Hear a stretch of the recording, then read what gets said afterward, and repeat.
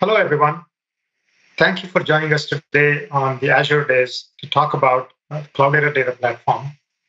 My name is Ram Venkatesh. I'm joined today by Jonathan Shea and Priyank Patel from Cloudera. First off, I'd like to thank Microsoft for this opportunity to have us present to you about the work that we've been doing with the Cloudera Data Platform, or CDP for short. A little bit of introduction about Cloudera. So we call ourselves the Enterprise Data Cloud Company. So what is that?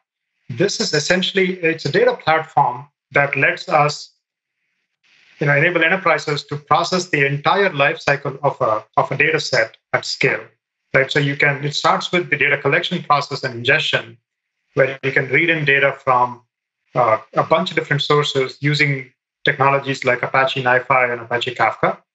You can enrich that data through a data engineering experience using conventional SQL tools as well as Apache Spark and machine learning.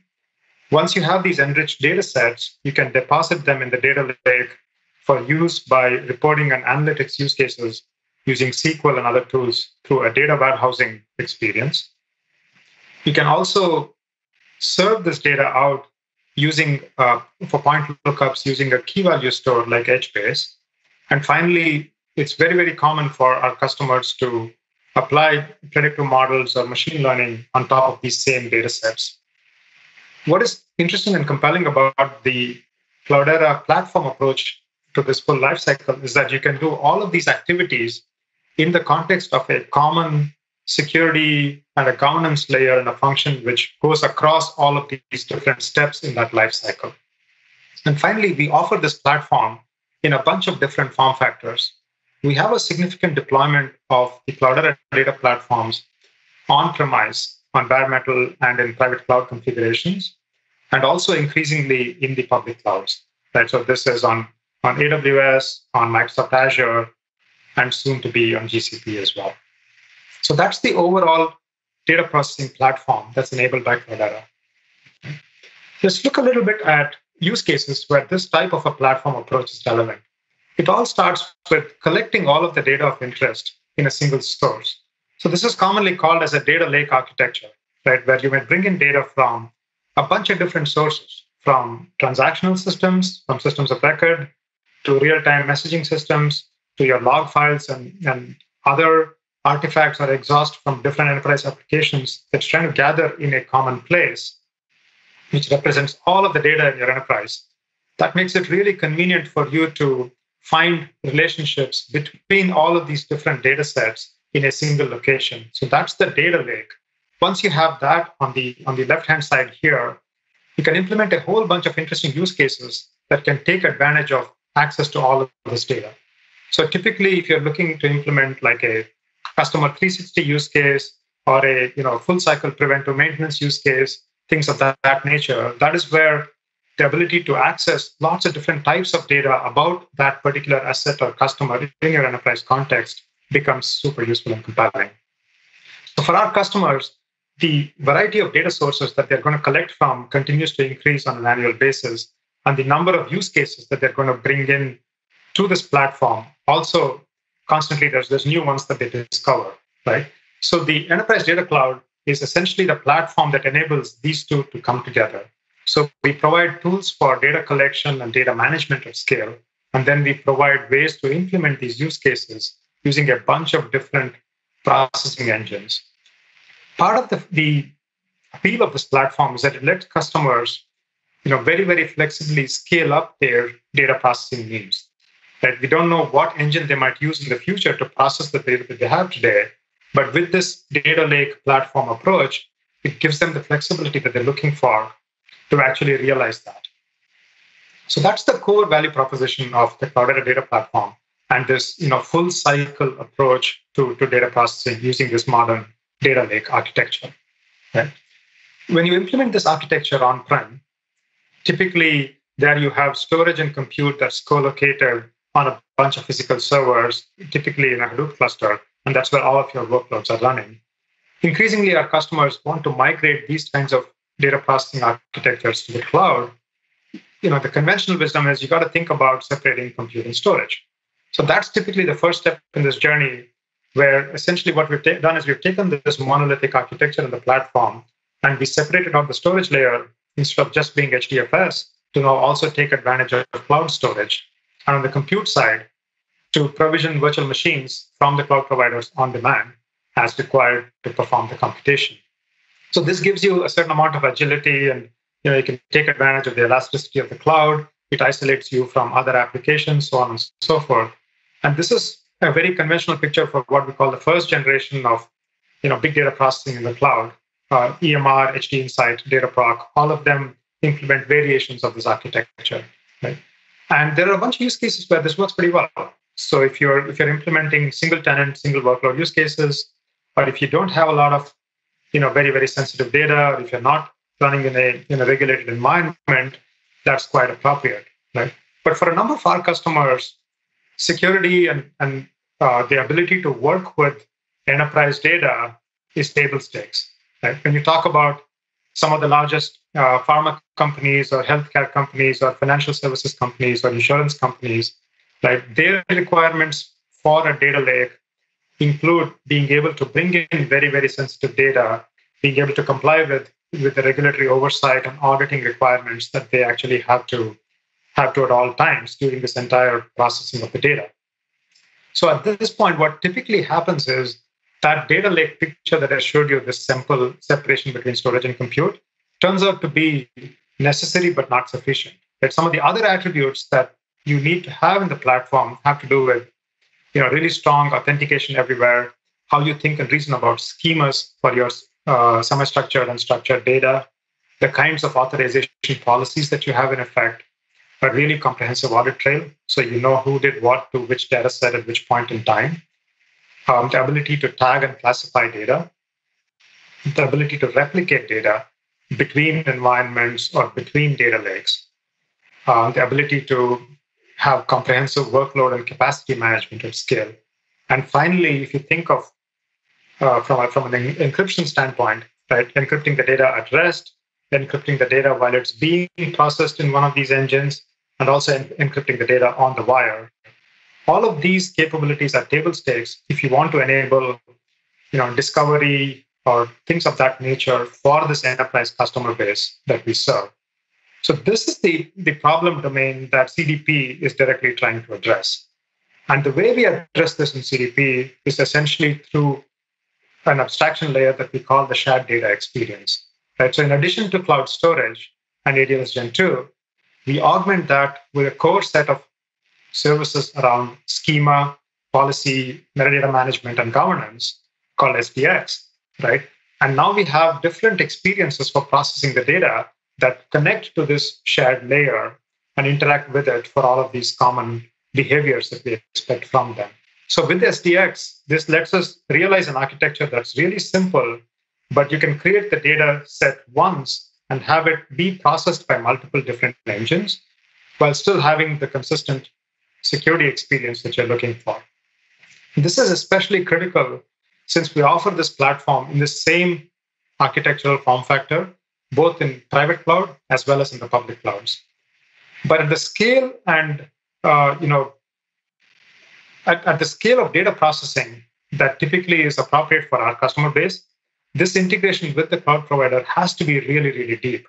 So this is where CDP on Azure really shines, right? So there's the integration with Azure for CDP can be broken down into 4 basic tiers, right? At the infra layer, we take advantage of a whole bunch of cloud native services. We talked about Gen 2 a little bit. There's also Azure AD for authentication, the Azure Kubernetes service, unit injection, things of that nature, so that we are truly taking advantage of the enterprise features in Azure.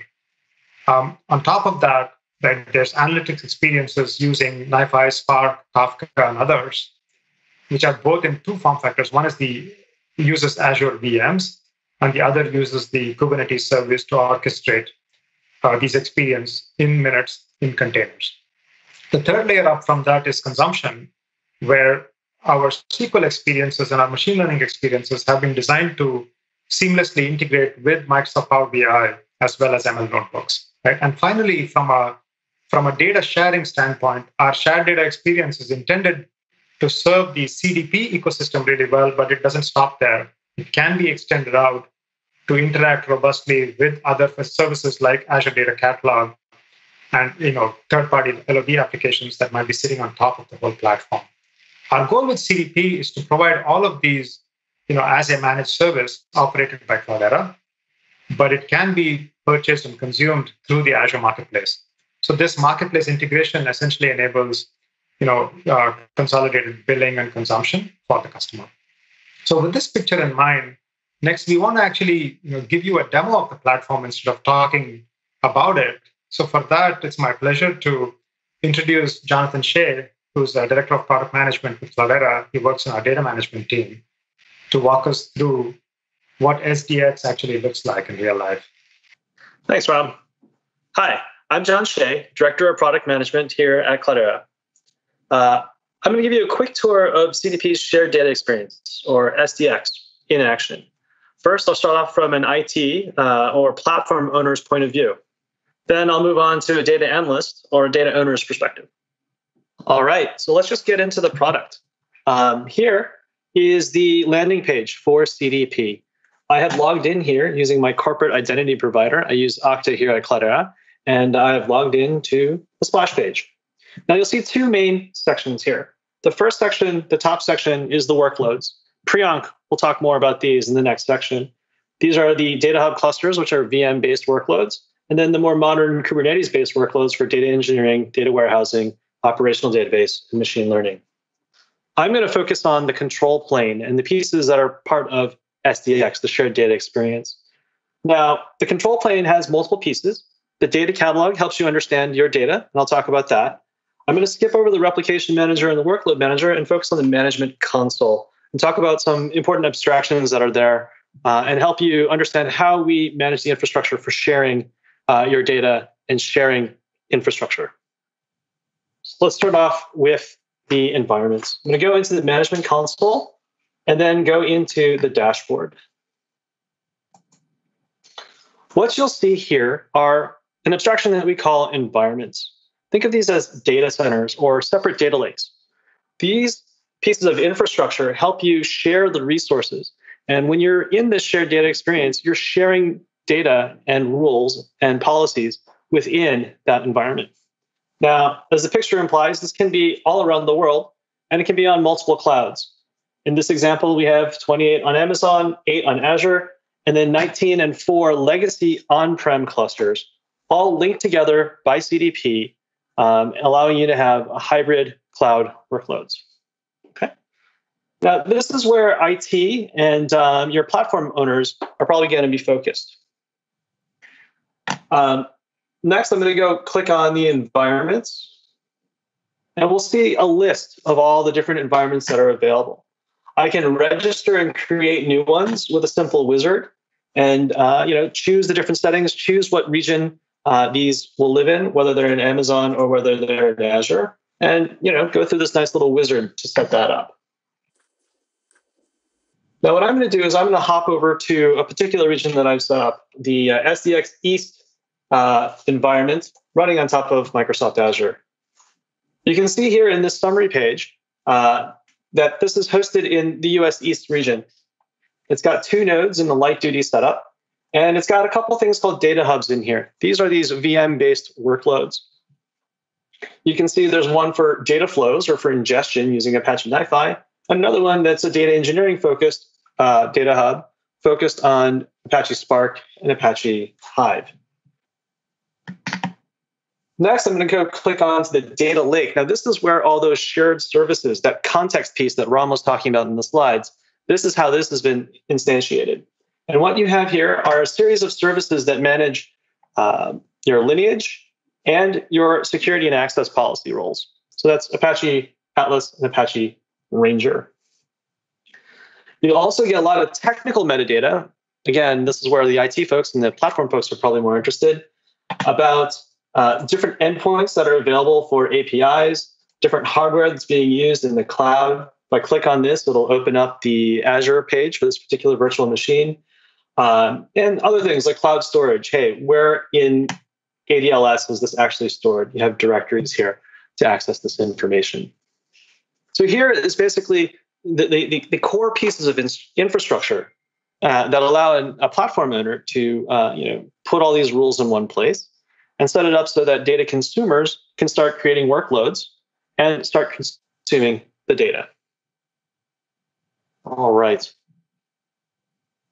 So now what I'm going to do is I'm going to switch over to that next perspective, the perspective of a data analyst or a data owner. And to do that, what I'm going to do is I'm going to go to the data catalog.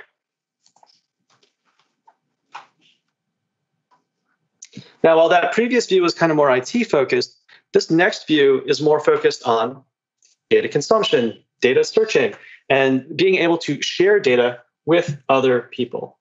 What you have here is kind of a shopping experience or a search experience. I'm going to look for a particular table based on certain filters. I know it is a SQL table or a Hive table, so I'll filter there. It gives me more facets, and I'm going to say I just care about the tables that are owned by John, and I care about the tables that belong to the Twitter database. And what this has done is it's narrowed down the set of data assets that meet these criteria so that I can dig in and drill in and find out more information about those particular data assets. So here what I'm going to do is I'm going to click into www customers enrich and get the Asset 360 view, the detailed view of what this data set is all about. This has some important information. It has what kind of data set it actually is. It's a Hive table. It has what database it belongs to. It has the owner or the creator of this particular data set. And most interestingly, it has lineage. It shows how this table was created. If I look at it, right here is where I currently am, this red node right here. And you can see that there's two different sets of tables that generated this table. I have a bunch of www customers data, and then I have a bunch of tweets and tweet samples that were actually created using one of our ingestion tools. This get Twitter piece is actually Apache NiFi. Clicking on it, I can get more details. And actually clicking on the actual item, I can actually navigate to and see what data sets depended on this Twitter data set. Now I can easily navigate back to this particular data set that I started off on, and I can actually go in the other direction too. I can see what depends on this enriched data set and go to these other things afterwards. And what I've actually gotten to here is now a ML model build. And you can see that beyond just this table, it depends on this other set of tables up here. Now, if I were to dig in and drill in for more details, you would see that this upper branch was actually done via Spark ETL. And this branch below here was done via Hive ETL. Now, this is extremely useful for anybody who has the job of analyzing or engineering data, because it helps different teams who like to use different tools understand how they got to the data that they're using or generating reports from or generating models from. So it helps you understand the entire end-to-end data lifecycle all through this lineage. And it's really helpful for debugging your data pipelines across different teams as your data practice expands. So next, I'm going to take on the data owner perspective. And for this section, I'm actually going to segue to a different data set around flights. My coworker, Priyank, loves doing analysis and machine learning on flight information. So in this example, I did a search using the faceted search and using the search, free text search to find this particular data set. In the next example, I'm going to show you how to search a different way, taking advantage of information crowdsourced or socially gathered from your coworkers and other folks that you're interacting with. So here I am on the data catalog search page again, the demo Azure environment. And this time what I'm going to do is I'm going to search on the datasets icon over here. And what this provides is a curated set of datasets that people have created, right? You can almost think of this as Pinterest for your data assets. And I know it's about flights, and there's a flights demo collection. So I'll click on that. And it gives me a list of the assets that John has collected here. And one particular table that is of particular interest to me, flights external. So when I look at this, it looks like it was created by Jay Fletcher. The lineage is a lot simpler than the previous one. But what I'm going to do now is I'm going to dive into the details a little bit more here and show you, what we can do now that we have all this data shared in SDX. When I click on the schema, I actually can see that the information has things I'd expect in a schema, types, fields. But it also has other information like min-max and number of unique fields. It also summarizes information. This is flight data. And you can see that ORD, Chicago O'Hare, is the most popular airport in this data set, followed by Atlanta and Dallas-Fort Worth. Right? So a very quick way to get an idea of what the data is without having to do any queries. But the perspective that I'm talking about here is from a data owner's perspective. And for that, when you share data, you need to be able to control that sharing. And the way we can understand that is by clicking on the Policies tab. We can very quickly look at what policies are being applied to this data set so that we can understand who can view it and who's been accessing it. So here, you can see that there's only resource-based policies. And because this table belongs to the airline on-time database, it's applied this particular policy on that data. And when I click on it, it'll let me actually see all the details of all the different policies. Or sorry, when I click on it, it'll let me see the details of this particular policy. Here we are. We can see the particulars of this policy, and you can see that any table that is in the Airlines On-Time Parquet database have these permissions applied. So if you're in the member of public, you have the ability to select, alter, index, lock, all, and read and refresh this particular data. So I mentioned earlier that Priyank really likes the flight information. So what I'm going to do is I'm going to click on the audits, and I'll show you that, in fact, Priyank was accessing this data earlier today. And here we are, and you can see that Priyank was last accessing this table, about half an hour ago, and working with it, doing some sort of select queries. Right? We can also see other users and other processes who've been talking to this data as well. Now, when I look at these policies, one thing that's great about SDX is the fact that all the security policies and all the audit trails are collected in one place. It is in this Apache Ranger system. And if I go into the resource-based policies, I can give you an idea of what elements are covered by SDX and by Apache Ranger. You can see here a variety of different systems, right? We have HDFS, we have Yarn, we have Atlas, we have HBase, NiFi, we have Hadoop, Solr, et cetera. But one thing that we're particularly proud of that's coming in the very short term is our integration with ADLS. And this ADLS integration allows us to provide fine-grained access control and respect Azure ACLs in ADLS. So what that really means is that while I'm data engineering or while I'm creating new data sets in CDP, the files that are created are actually owned by me when I access them from Azure outside of CDP. So we're being good citizens with the other Azure services. So that's actually really exciting and in tech preview today. So I covered a whole bunch of pieces of the SDX or the shared data experience. I covered how, as a platform owner, you can manage things centrally using environments and control how resources are managed with a unified user interface. Then I went over to the data catalog to show through how one user interface you can go through and search for and find interesting data sets as a data user and understand how your data is used as a data owner and how it's protected through security policies. And with that, I'll hand it back to you, Ram.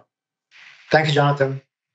That was a really nice demo. I appreciate you going through all the nitty-gritty of SDX in such a short amount of time. Next up, we want to talk a little bit about the layer above the SDX, the different experiences that can be used to process data. So for this, I'd like to invite Priyank Patel, our VP of Product Management, who works on our machine learning stack at Cloudera. Priyank is going to walk us through a set of use cases that actually use the platform through the lens of these experiences. Welcome, Priyank. Thanks, team, for that good introduction. What I'm going to do next is to walk everybody through the various experiences, which are the various computes that you can run in these shared data lakes that John and Ram talked about. And to actually talk about it, we'll look at it from the lens of analyzing some flight cancellation data or flight delay data.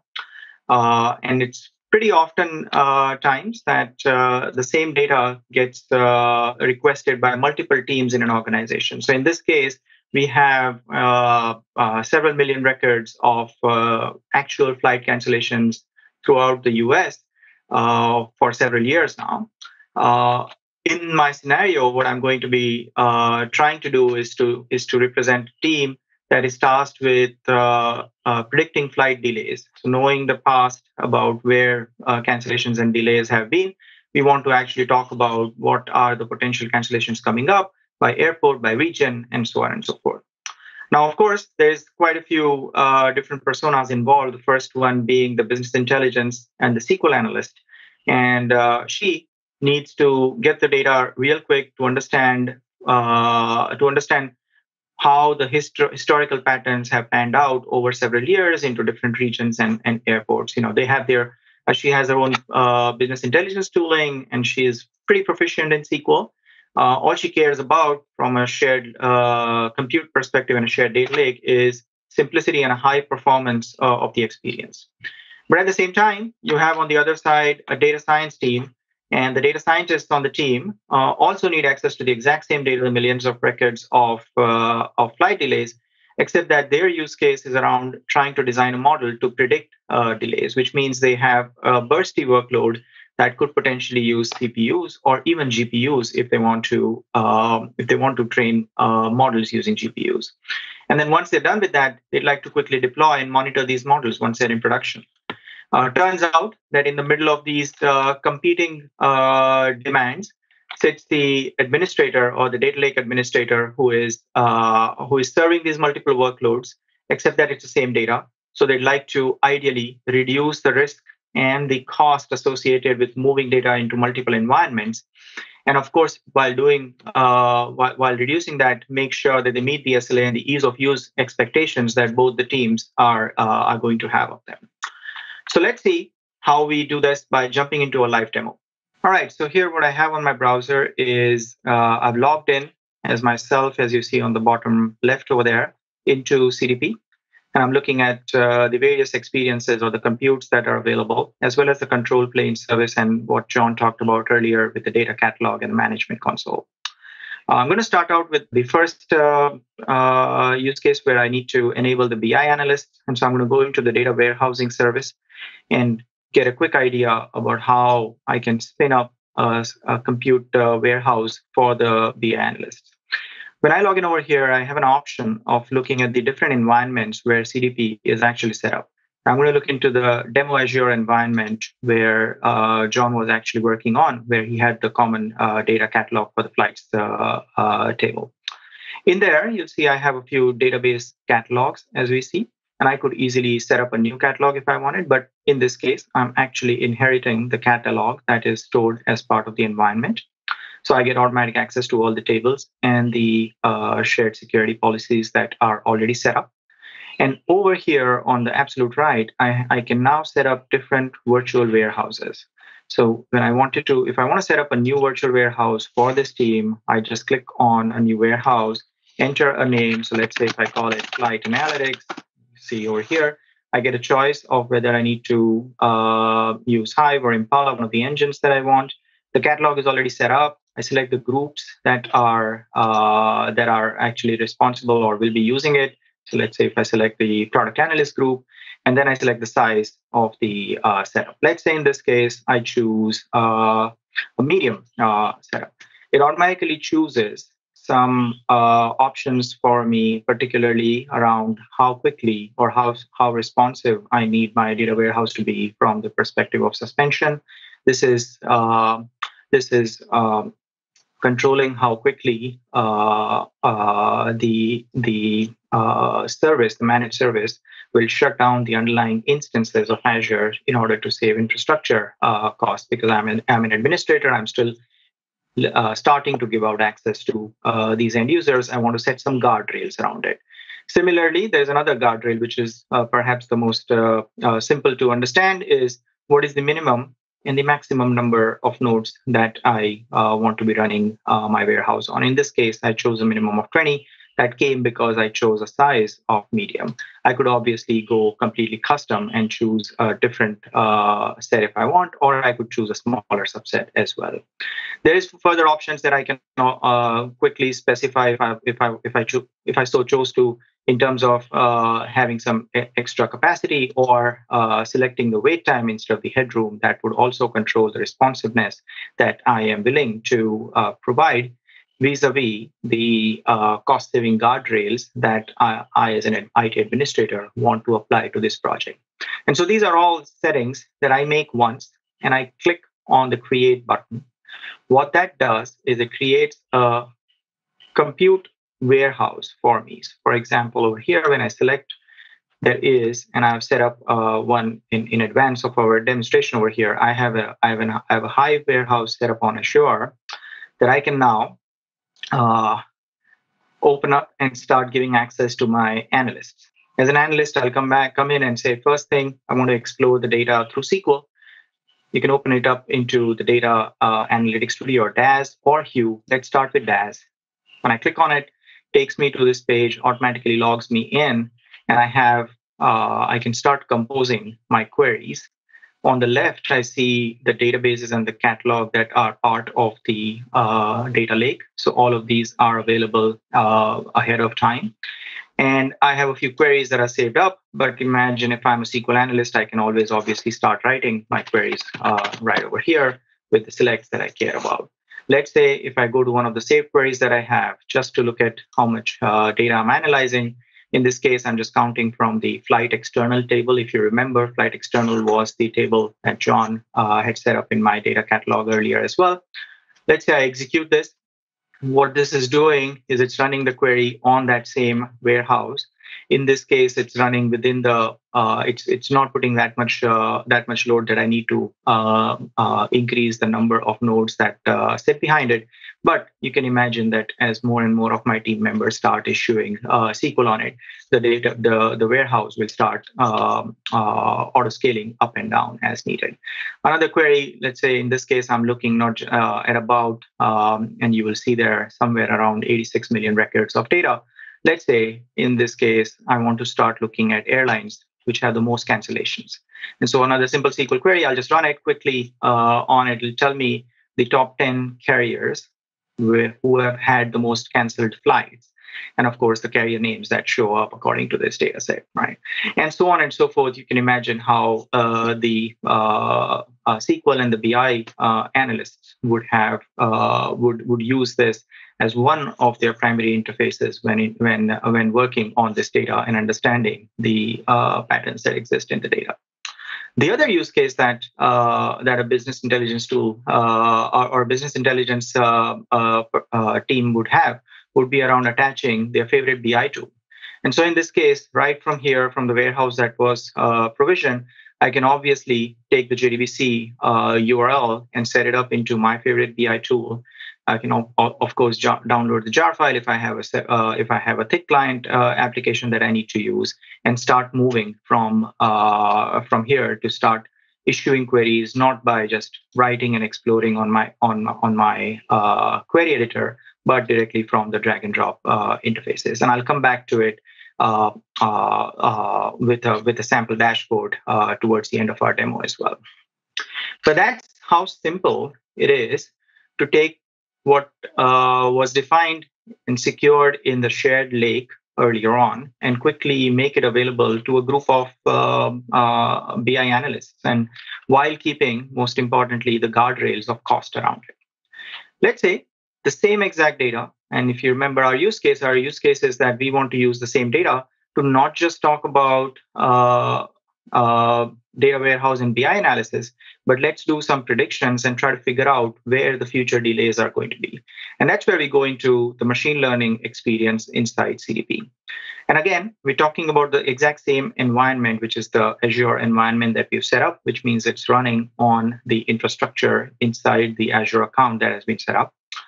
In this environment, I've set up a workspace. A workspace is essentially a set of compute that I can enable. So let's say if I want to make it available for my data science team, I select the environment, my demo Azure 1 environment.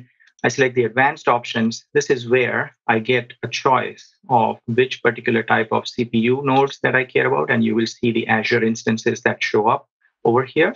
Or if I wanted to, can turn on and off the setting of whether I allow GPUs, but we also support GPU-based data science or machine learning that you can enable your end users for. And it's much the same as how I provisioned a virtual warehouse. I provision a workspace, which is just a set of compute. But the key point is that it is inside the exact same environment, which means it will inherit the same data set for me to work with. So let's go into one of the into this, which I have already set up into this workspace on the environment, and that's the data scientist viewpoint. So here inside Cloudera Machine Learning, I have a bunch of options that I can play around as a data scientist. You see, I'm logged in as my single identity user, obviously. And I have a project that I've defined. It's the airline demo project that I talk about. You'll see over here, I'm actually collaborating with other members on my team. So I'm an administrator over here, but I'm also working with Jeff, Santiago, Sean on my team, and they are working on the exact same airline data, which is an important aspect when I'm trying to do data science. The natural thing that I do over here from the homepage is I start looking at all the files that I have and start a new session where I can actually bring up a notebook. When I click launch, it'll pull up a notebook inside Cloudera Machine Learning. This will take a few seconds, but it will schedule the notebook right inside this workspace within the CPUs that were specified. And in this notebook, now I can load up from the files that I've stored any of the IPython notebooks that I'm looking at. So let's say I'm looking at data analysis. I pull up the IPython notebook that I had already built. And here I have the flexibility to start typing up my Python or or any other language that I prefer to use as part of this notebook analysis. The key thing that the data science experience will provide is for a data scientist to have direct access to Spark within the notebook itself. So here, for example, you'll see by default, I already have a Spark session that I can instantiate. I can give it some amount of memory that I care about, the number of executors that I care about. And I've given it a name, Airline Data Exploration, actually, because that's my intent with this data. The next thing that I'll show you is, and that's the core, is we are actually looking at the same exact data that we were looking from the business intelligence tool or from the SQL analysis that we are going to load up in this notebook. And that's really the key, because when we change the persona over from a SQL analyst over to a data scientist, what we did not need to do is to copy the data from a data warehouse into another data scientist friendly tool. And we're using the exact same shared data lake to get that experience or to get that framework working. And then I can be as flexible as I want. In this case, I'm just looking at the data frame. And looking at analyzing the carriers and the delays that we're finding. This is just trying to understand the data, cancel flight by year, can build up some interesting charts. But this is pretty flexible once I get access to the shared data that I have stored. So let's go back. Let's go back to the project that I was in. And once I'm done with the building of the model, which I can do with the notebook, I can actually tune my parameters with experiments. I can run a new experiment that will help me tune my or perform hyperparameter tuning on my models, and then eventually deploy the model. So in this case, I've deployed the prediction model that will predict whether an upcoming flight is going to be canceled or not. And the deployed model has its own metadata, as you see in the catalog, including the ID, including any other details that we have. It will show me the past deployments that the model has been through, where, when, what time it has been deployed, and by whom, as well as it will show me the different builds and the monitoring information that we have around it. Now, the last bit is once we've deployed the model, we want to then combine the descriptive analysis of the 86 million cancellations with what the prediction is going to say. And for that, I choose Cloudera Data Visualization and I loaded this up ahead of time. It is also naturally accessible from within the experience. It runs in the exact same compute of the data warehouse that we have. And in there, I have in there I built an application. When I do a launch app, it'll show me over here. That application is my flight operations app. It's giving me an ops view on the cancellations. The interesting part about this is I have by airline.